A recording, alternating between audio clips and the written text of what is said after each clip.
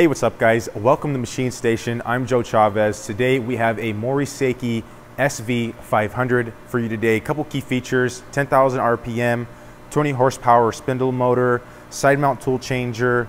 We're gonna go ahead and run a quick program for you guys, run the machine through its paces.